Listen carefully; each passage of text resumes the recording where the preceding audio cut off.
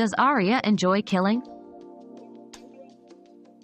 Arya Stark's feelings towards killing are complex. Initially driven by a desire for vengeance, Arya's journey shows that her actions are fueled more by a sense of justice and the need to protect those she cares about rather than enjoyment.